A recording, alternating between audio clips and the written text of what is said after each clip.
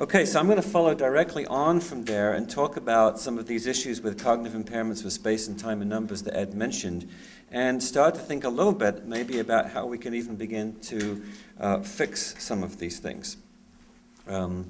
So space and time are very abstract concepts that have a scale to them, but no actual values. If I ask you how much space is in this room, it's sort of a weird concept unless you start to put numbers on them.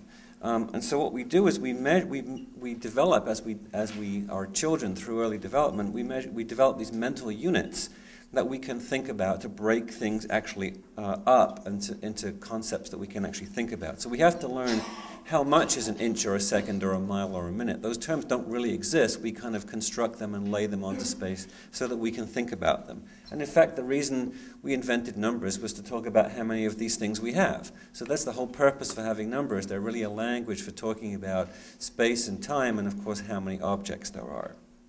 So the question then is, what if your mental units don't match the real aspects of space? If they don't match onto the real world, it's going to be very hard for you to think about what these concepts actually mean. So your space estimates will be wrong. How far away is that thing? How big is that thing compared to something else? And your time estimates will be wrong. How long did that take? Are we there yet? And those kinds of questions, which you're all used to hearing. How long till we do this thing? Is it my birthday tomorrow? All those kinds of questions, okay? And so this is what I think explains quite a lot, but not all, obviously, of the cognitive impairments we're dealing with, primarily focused on the kinds of impairments that Ed was just talking about. If this is true, then we have the beginnings of an explanation. If we know what's wrong, then we'll know how some ideas about how to fix it. You can't fix something until you can explain it. And excitingly, I think we're almost ready to try. So let me walk you through some examples of my proposed explanation, and then some of the ideas about how we might deal with the solution, and then tell you where we're heading. So as Ed I'm going to skip over this very quickly. So as he mentioned, there's been a lot of focus in the disorder on performance IQ with these kinds of issues that he mentioned, and often called nonverbal disorder. It's a great description, but what is the explanation of it? Okay, so he gave you this beautiful description and how you can use it to analyze what's going on and maybe suggest interventions. But why is this happening? Okay, so I tend to like to talk about how does the software work, and what does the hardware do, and what data gets processed. So you can think about this very much like a computer. And there's really two main ideas that might explain this. One of them is this notion of reduced resolution in space and time. So don't get scared about these notions. I'll explain them in pretty simple terms. If you have a digital camera, this will all make sense to you. And developmental changes in brain structure and connections. So I think these two things together, the hardware is changing in a certain way and the software is changing in a certain way. And if we can get a handle on both of these things, it might tell us how we can move forward with not only an explanation but potential interventions. So let's just talk about this for a minute. A representation, any kind of a representation, whether it's a picture on a computer screen or a brain image or something else like that, is a configuration of elements. And these elements have a given size and an orientation and a color and an intensity. So we're all very familiar now with digital images on our cameras, on our phones, on our computers, and we talk about these little elements as pixels. They're called pixel elements. That's what picture elements, that's why they're called pixels. Okay? And so the size of these elements have a certain, these elements are called grains, and so you have a granularity or a resolution of these things, okay? And so if you have larger and therefore fewer of those grains to make up the same picture, so if each one of them is much bigger than somebody else's, you're going to have fewer of them fitting into the same picture. If you imagine two identical pictures, one from a 1 megapixel camera, one from a 10 megapixel camera, you've got 10 times as many units to make up the same picture. Each little tiny one is going to represent a much more focused piece of information than one of those bigger, clumsier ones. Okay? And so if you have fewer and larger of these, your resolution for thinking about space and time will impact the mental computations you can do. So if I ask you to take a 1 megapixel a picture from a 1 megapixel camera and compute whether two images or two pieces of that picture are bigger than another, is one person taller than somebody else, you zoom in and you lose it very quickly. But if you go in and you do it with a 10 megapixel image, you can be absolutely certain which of the two people is taller. Okay, so the kind of computations your brain can do if the resolution is different will be affected. And so if you have a mental image that's grainier, like in a digital camera, then you're going to have a lower resolution of these mental pictures, the things that your brain is thinking with. And therefore, it's going to be much harder to discriminate differences. Is this bigger or smaller? Did it take less time or more time? Taller or shorter? Further this way than that way? All of the things that we know are difficult. Okay, so I'm going to ask you, I like to do audience participation things. I'm going to ask you to focus on this side of the screen over here. You'll see a cross, and I want you to fix your eyes on it and don't move them, okay? Whatever you do, don't move your eyes. You ready? Okay, look at that cross. Okay, now I'm sure you're aware there's some other things on the other side of the screen. They're vertical bars. Would you like to yell out how many there are without moving your eyes? 4. Oh, there's a consensus for 4. Go have a look. Okay, so what happened was I locked your attention down here, and attention has a lowered resolution as it goes out to the periphery. And what happened was, because these things are very indiscriminate, with that lowered resolution attention out on periphery, they crowded together. And so you really couldn't tell. Let's do it again. Okay, look up here now. Okay, in that gray circle is a letter. Anyone know what it is? Q, very good. All right, now one more time. Look down here. What's in the circle? Notice how much more difficult it is to get hold of that Q than the one we had before, because it's crowded. Okay? So what happens is when resolution is reduced, things crowd together and you lose which one is which, and you can't do that computation anymore. Okay? So it's like having, I've got this ruler in my brain for space, but someone with a deletion may have this ruler. They can measure some things, but they can only really be sure of bigger differences. The small ones elude people. Essentially, in a way, like you have a clock that tells time accurately, but what if some of the stuff is missing? Okay, you can only tell very large quantities being different from one another.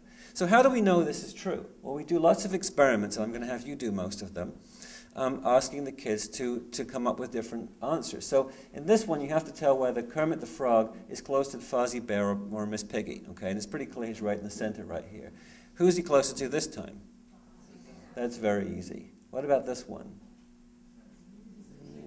So notice it took everyone a bit longer and people are not quite so sure. What happens is when Kermit is right at one end or the other, or right near this in the center, it's very easy to do. But when you get into this fuzzy zone, it's much harder. So what happens is so this is all data from children from 7 to 14 years of age. So there's no error at either end from either typical developing kids or kids with a deletion, and very little error in the middle. But in that middle area, the accuracy only goes up at a much bigger distance. So the kids with the deletion need a bigger difference before they can see the difference. Their resolution for space is worse. Okay? So they have a reduced ability to discriminate until it gets to be a bigger difference. Okay? Stefan Elias, who's mentioned before, in his lab has shown exactly the same phenomenon with time. So you asked to hear a sound and then another sound and tell which one was the bigger. And they were changed by only 10 milliseconds. And how big did the difference have to be till the kids could tell they were different from one another? Well, the kids with the deletion in here in red had to have much bigger thresholds, whether it was auditory presented or visually presented. So they had to have a much bigger difference before they could say that duration was longer than the other one. Okay? So you can see that big difference there. So again, there's an increased threshold, but not everything is worse. And the point is, since not everything is worse, we can focus on the things that need intervention. So here's a really fun one. I'm going to show you now a great little thing we do. And I want you to follow these little planets, okay? So this is what we do in our MRI scanner with the kids and also in the lab. So this is actually what's called a passive trial. First of all, you just have to watch these planets moving around. That's a pretty easy thing to do. Now, in a moment, they're going to stop, and 3 little green aliens, everything is about spaceships in our lab because we pretend the MRI scanner is like riding in a spaceship. So 3 little aliens will appear. They'll hide behind the planets that will flash, and then you have to follow them. You ready? Here we go. Don't lose those 3. Off we go. There's generally a lot of giggling at this point because people think, I can't do this. Okay, now when it stops in a moment, there'll be a question mark, and all you have to do is tell me, was that one of the ones hiding one of the aliens or not?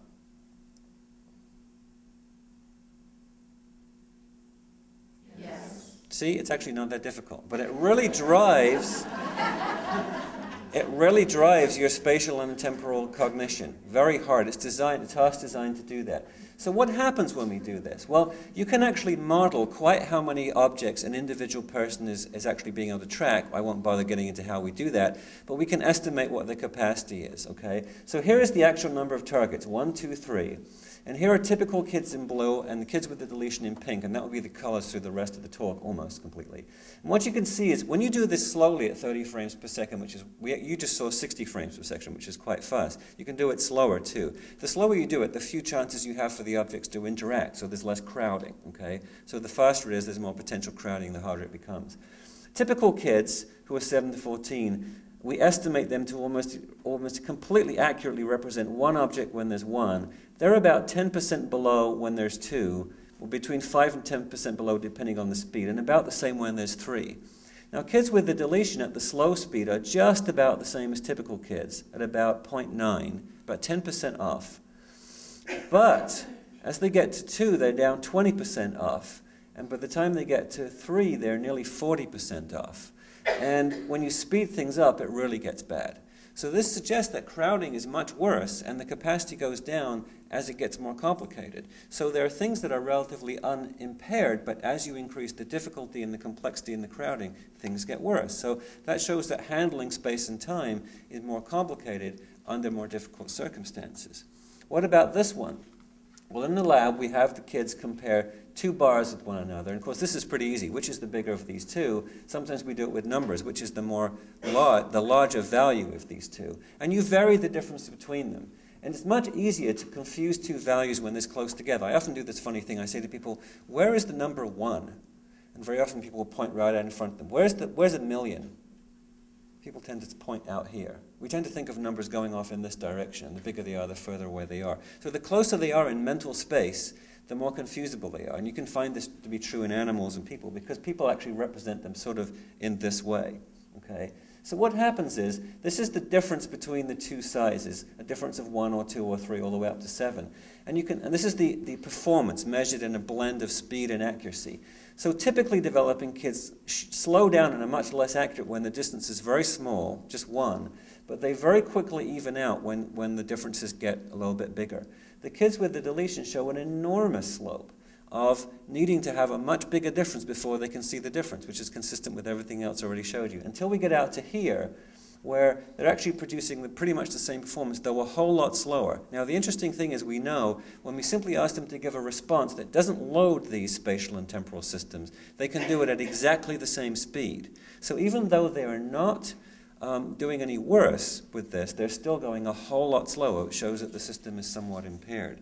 So you can see this, it's a very big difference, again, that the small differences are impaired, the big ones are not really impaired, even though they're slowed down. Again, I think because of this mental resolution of this representation of space and time.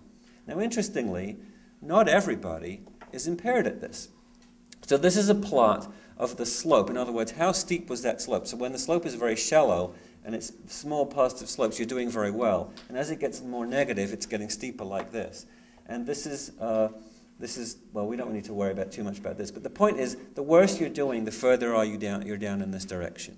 And notice that the 22q deletion kids are in pink, and the typicals are in blue. Almost all the typicals are up here, doing very, very well.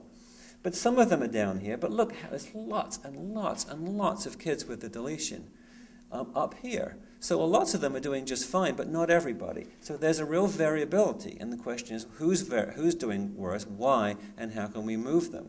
When you get to the easier task, where there's a big difference, so this is, well, actually this is really the same thing. It's just really showing we can do it several different ways. The point is that you're getting very much the same thing. Now, if you actually look at this with the easy version of the task, where the differences are big, then pretty much there is no difference between anybody. So it does show that not everybody's impaired, and all of the kids with a deletion are doing better. Okay. I'm going to move on. So the two questions are, what in mind and brain allows some kids to perform like typically developing kids, and can we make this happen for those who are impaired? Okay, so that's an important set of questions to ask. Now, what about making your way through space generally? Because it turns out that having to navigate space is another problem, even if your resolution is lower. So in this experiment, the children see 4 boxes on the screen, and they have to look at this little diamond in the middle. And what happens is, either one of two things happen. We call this the exo and the endo, and I won't bother explaining why, just take those names. So in the exo task, this box up here flashes, it changes color, so it draws your attention very automatically to it. So this is just a very sort of almost reflexive move of your attention to that space. In the other one, half of the diamond turns into a white arrow, and your attention is directed in this one. So this is like a volitional, controlled movement of attention. This is, oops, something in the world flashed, I need to pay attention to it. And then what happens is a little alien appears in one of the boxes. And this is called a valid cue because he appears right where your attention was drawn. There's also an invalid cue when it goes off in the other direction. And you have to disengage your attention and move it. So the question then becomes, are both of these things impaired, moving your attention from one place to another when you have to work with a not useful cue? And is there a difference between them? And the difference is very striking. So again, the typical kids are in blue, the kids with the deletion are in pink. And this exo condition, where you had to just respond to something that flashed, is dotted lines. And the endo condition, where you had to make up your mind to move and navigate under your own steam, as it were, is in the solid lines. It always takes longer to respond to where I'm told you look here, now look here. That's what's called the invalid cue. So they always go up. But notice that there's really no difference between the kids with the deletion or the typical kids when you flash the object out there in the world. But when you make them go find it themselves, there's a really enormous difference, whether you do this quickly or slowly or vertically or horizontally. So the point is that a cue in the environment is actually very easily used by a child with deletion. They're not really impaired there at all. But if you say, go find this thing in the environment, it's much, much harder for them to do. So again, there's an environmental support that is an immediate implication of some of our experiments. It also says that there's an impairment only in the volitional, making up your mind to move attention, but not in the reactive search, where you have to find something in the environment because it gave you the cue. So there's good guidelines for maybe some supports that can be used. It implies that some things are quite typical and others are not, so there may be differently impaired circuits. Now, why is this important? It's important because I never talk about math. People always say I talk about math. I never get close to math, but I do talk about numbers. So the first important thing you need to try to understand numbers is we often use spatial search and spatial attention, like this moving around in space, to find where attentional things really are. Okay, so here's an example. I have another task for you to do. Yell out as quickly as you can how many green boxes there are on the red square. Ready? 1, 2, 3, go. 2. Okay, that's really easy, huh? Okay, ready to do it again? Here we go. 1, 2, 3, go. Okay, that silence was the sound of attention being shifted. Okay, what you probably did was you probably went something like 1, 2, 3, 4, 5, 6, 7. Or you grabbed a group of them. Okay, 3, 4, 5, 6, 7. Something like that, right? I bet nobody went 1, 2, 3, 4, 5, 6, 7 and got lost. So that's cognitive control, that's working memory. You have to search in an organized fashion. If you can't move attention around in a volitionally controlled way, you're going to get lost. And notice, if you're going to have hypergranule things that merge together, these two might look like the same thing. So you'd expect there's mistakes to be made here, but not here. This is attentionally dependent. It's going to depend on that resolution. This is not. What do we find? We find that where there's very small numbers, 1 or 2, there is no difference in speed or accuracy between kids with a deletion and typically developing kids. They go just as fast and just as accurate. But as soon as you have to use spatial attention, they move out and they start to make a lot of mistakes. And they get slower and slower and slower. And interestingly, the typically developing kids in this range undercount. So the mistakes made are generally +1 or -1. If you see 5 things, they say 4 or 6. It's almost exactly 50-50 for the typically developing kids. It's 70% at least for the 22q deletion kids. They undercount. They stop short, which suggests, again, that's consistent with this resolution being reduced because 2 things might look like the same thing. Now, if you're trying to learn the concept of 5, you need to know that there is this many things that make 5. Well, if this many things is sometimes this many things, and sometimes this many things, and sometimes this many things, and sometimes this many things, it's pretty hard to know what 5 means. Right? So this resolution is going to make it difficult. So the question then is, what can we learn from all of this stuff? The point is that I think that it tells us how the representations and therefore the data that the programs are processing have changed. And then we can look at maybe what might be there in the brain that suggests how things have changed. And those might point us to interventions that we can use. Okay? So let's talk about the brain. Now, I'm going to talk about the brain. Don't get too obsessed with the details. It's complicated, it's technical. All I want to show you is there seems to be a pattern emerging that makes some sense. Don't worry about all the particular names of things. I'll help you through it, but just let me show you a couple of important things. There are very well-defined brain circuits that in typical people and in typical animals seem to process spatial and temporal information. The reason I keep going on about typical is that when you have a neurodevelopmental disorder that's genetically defined, you're starting with a different system. It's building a different solution to the world. There's no particular reason why that part of the brain should do this thing, because you've built a different way of using your brain in the world. But nevertheless, this gives us some hypotheses. So these have been very well defined in mature animals and humans, and many of these components are atypical in the developing brain in the deletion. So it looks to me like the critical ones are very early developing what are called subcortical regions. So the modern part of the brain is this cortical region that you see when you see all those nice crinkly pictures that Ed showed you. But the brain tends to develop from the middle outwards, and there's some very subcortical regions, very, very old parts of the brain we share with most of the animal kingdom that have a lot of important roles in spatial and temporal information. Most animals find their food by using spatial and temporal information. They need to know where to look and for how long. Okay? So that's a very important part of the brain we share with animals. So what my idea is that these are developing atypically early on and maybe under some more genetic control, and therefore these cortical networks that we've all talked about with the parietal lobes and the frontal lobes and things that Ed showed you may be the result and not the cause. Okay? That over developmental time these things are developing subcortically. So in other words, these early developing subcortical regions put out an atypical output, and that means that you can't really build the right circuits you end up with weaker circuits for space and time and numbers. And therefore, they should be the targets, the connectivity between these should be the targets for intervention, okay? Because connectivity can be changed. So let me give you some examples real quickly. So all I want you to know is that there's various areas here, the caudate, the putamen, these are called the basal ganglia, and also the medial cerebellum and the pulvinar, which is part of the thalamus. These are sort of right down the middle of the brain. These are the ventricles, so we're looking kind of a slice right through the middle of the brain, low down in here.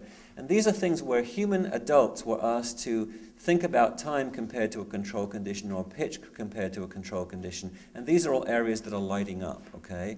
So these are consistent with those areas. And also, another set of experiments have shown that when you get spatial neglect, when your brain gets damaged from a stroke, and you can't deal with space anymore, and very often you can't deal with time or numbers anymore, that's usually been associated with the parietal lobes and the frontal lobes. But it's also been shown that if you damage those very same areas, this is the basal ganglia again, and here's the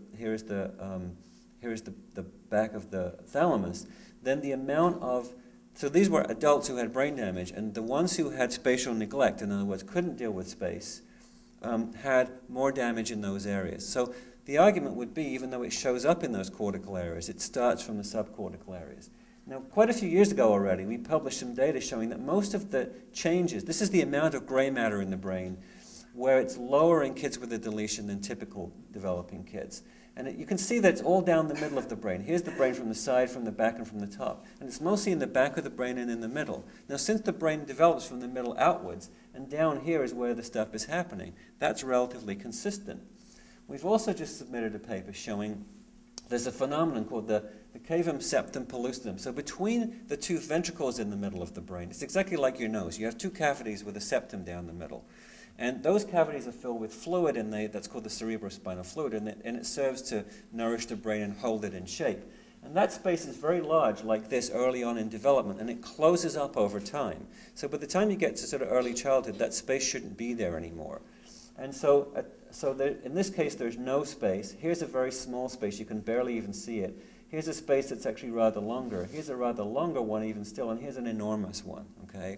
Now, what we found is that, in fact, 80% of the typical kids had a completely normal CSP, or didn't have one at all. There was no space. But 36% of the kids with a deletion had an abnormal one, and 24, almost a quarter of them, had one of these very large extreme ones. Now, this doesn't mean to say when you see this, it didn't correlate with IQ. There's no immediate clinical thing saying, oh, if you have that, then you're in serious trouble. What it means is it's a sign that the brain didn't develop very typically, and so the circuitry and the whole structure of the brain is going to be different, pointing to the fact that, again, the middle of the brain is a place where you're going to see these early things not developing quite right.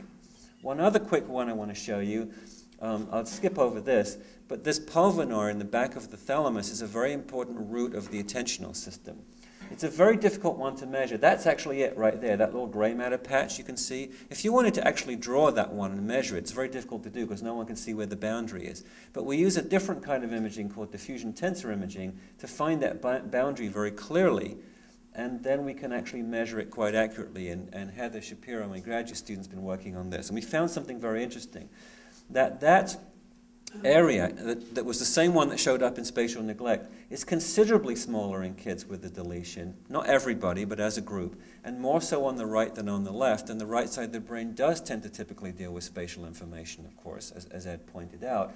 And you don't need to worry about, oh, well, I actually took that out, so you really don't need to worry about it. But it does correlate with performance on those spatial attention tasks. We found very similar things with the hippocampus, which is another part of that circuitry that's involved in spatial reasoning. I'm just going to skip over this. We don't need to go into details. And the middle of the cerebellum, which Ed also mentioned. But again, mostly through the midline of the brain. So these are many midline structures very heavily identified with space and time that seem to be atypical in these kids. And we've been focusing much more on the cortex. So what goes on with the cortex? Well, what we can do is we can do a different kind of imaging, and I don't have time to teach you all about this kind of imaging, but we can do a different kind of imaging where we can measure the amount of, the directionality and the amount of flow of water. Now there's a lot of water in the brain. It's trapped in the individual molecules of tissue in the brain. And when you have white matter, which is wrapped around connective tracks, so if you have fiber tracks connecting computers together, they're all wrapped in plastic to get the connectivity to go through, the insulation, right? And the human brain is like that too. So when you have a big fiber track connecting place A and place B, it's wrapped in something called myelin, which you may have heard about, or white matter, and it connects the signal. It actually helps conduct the signal. So when you have a lot of connectivity, the water is trapped as if it were in a drinking straw.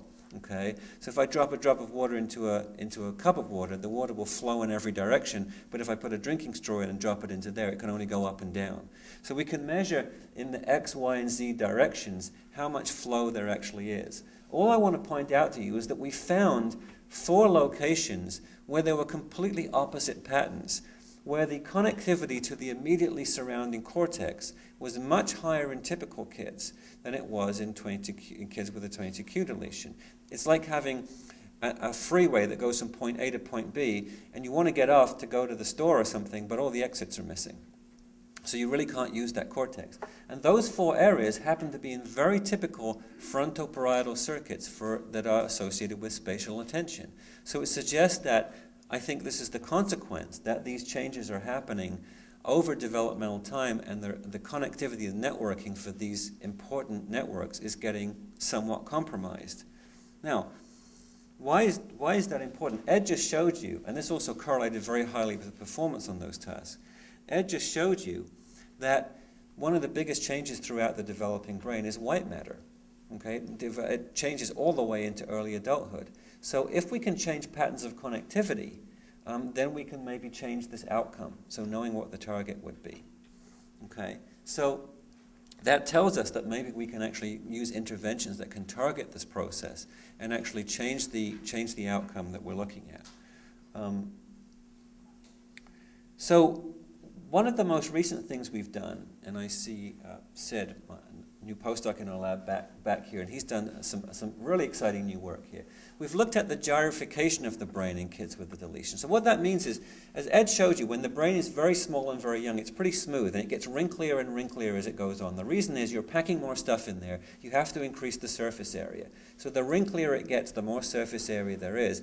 And there's a theory that the more 2 areas are connected together, they pull together tighter, and that pops up that gyrus, as it's called, that bump, and pulls down the sulcus or the valleys. So it's an indication of how much connectivity there is and how much gray matter there is, and you get a more complicated surface. When we measured that gyrification over the whole surface of the brain, this is about 40 kids with the deletion and 40 typically developing kids, we found two pretty stunning things because this actually regenerates some of our previous results in a completely different way. The first thing is this enormous difference right down the middle of the brain. If you take the brain and you just open it up like that and you look at the inside walls, both of them have this enormous difference, which is quite consistent with what I showed you before. The middle of the brain is developing most atypically all the way through, so it's less complicated. And then if you look on the surface of the brain at the places where the gyrification is least complex, it's actually the exact same places where I just showed you those connectivity differences. You just go straight up to the surface and bingo, we found the same results. So it suggests that that connectivity is changing the whole structure of the brain, and this is at an overdevelopmental time. So again, it tells us that this is a consequence, I think, a consequence of an atypical developmental trajectory, and if we know what is going on, I think we do, we can start to target those things. One of the best ways to measure what's actually happening, the way the brain is working as a result, to actually look at connectivity or circuitry in real time, we can't really look at it exactly in real time, but to look at it in close to real time, which is to do functional MRI. So here's that task you did already again, okay? So here's those little aliens shooting around. So what we do is we put the kids in the scan and we have them do exactly this task. And they kind of like it because it's a bit like a video game. And we ask them to track those objects. And as I said, it turns on these systems really fantastically. So what you see here, there's the task exactly as you saw it before. What you're seeing here is just some preliminary data. We've got larger numbers now. But this is from 7 typically developing children. And this is their brain with the blue blobs on. And 8 kids with the deletion. Now this is the front of the brain. This is the back, and you're looking at it from 2 slightly different angles here. This pattern of as you can see, this is the parietal lobes back here, and this is the beginning of the frontal lobes, and these are called the frontal eye fields. And the frontal eye fields always activate heavily in this kind of a task, and the parietal lobes do too. So the blue blobs that you see in the typical kids, here's the back of the brain, and here's the front. So here's the parietal area, and here are the frontal eye fields. This is exactly the same pattern of activation you'd see when you get typically developing adults to do this task. So this tells us that our task is activating what should be the effectively standard network for this task, because typically developing kids are doing what everybody else is. It's a very well-studied task. But notice what the kids with the deletion are doing. They're activating quite a lot of that task, and some of what their activation is doing is very similar. So it's not like they're... And by the way, everybody, all of these 15 kids performed identically on the task in the data that I'm showing you. So it's not that one group was doing worse or better than the other, but there's a whole different response to the brain. They're kind of turning on that network, but a whole lot of other stuff is happening besides. So it's almost like they're using a totally different set of circuitry to achieve the same task. And at this point, they're hanging on pretty well. When it gets more complicated, the circuitry just isn't good enough, right? It's like if you want to go to the store, you can take the bus or you can go in the car. Small amounts of groceries, you're fine. What if you want to bring back some lumber? It's really not going to work. Okay? So when things get really difficult and overloaded, so the question is, how can we kind of beef this up in some way? So we are seeing a lot of consistent things.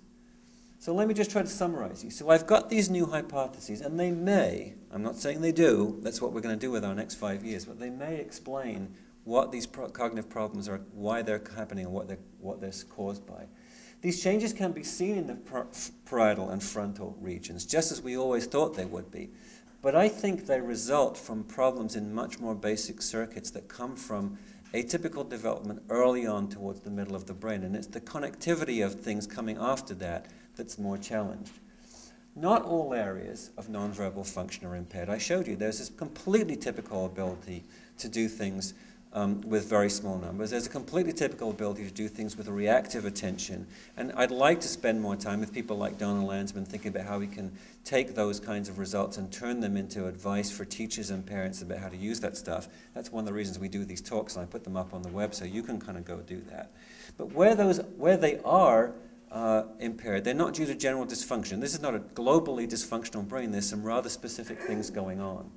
So the areas of strength provide us with pathways to improved learning in problem areas. We can focus on those essentially as our helpers to move us down. So if you know you can deal with very small sets of objects and you can count them just fine, then split big groups of objects into very, very small ones. Make them very distinct from one another and separate them in space, and then they won't get confused. So there's a good example. If you want to compare this difference to that difference, have a very big difference and then work down to smaller differences. Don't go the other way. So those kind of things can help. But also, some of these areas in mind and brain could be targets for intervention and to generate those improvements. All right, so let me tell you some exciting things. Yippee, we just got news that our next 5 years of funding has been approved by the NIH. We are going to start in July. We don't know how much they'll cut our budget, but hopefully not very much. Actually, there's $2.6 million of funding for the next 5 years, so we're going to be able to do a lot of work. And what I hope to do is to recruit as many of the previous participants to our study as possible. The activities that we'll do will be different enough that we can get kids to come back if they're still less than 15 years of age, and that will give us a beautiful free opportunity to look at longitudinal studies, which no one's ever done before, at least in this age group. So if you've been with us before, look out. We're going to be asking you to come back, and if you haven't, we're going to be looking for you to come back. And we have funds to bring you here. It won't cost you to come. Okay, and I'll tell you more about what else we're going to do. So we've done that'll give us some very new longitudinal research, and we'll test this new hypothesis, and I think it's going to give us some interventions that we're going to do. I'll tell you more tomorrow about interventions. I think we're in a position to start to build interventions. I'll tell you a little bit more about that tomorrow. I mean, I hate to sort of, I got to stick to my timing here.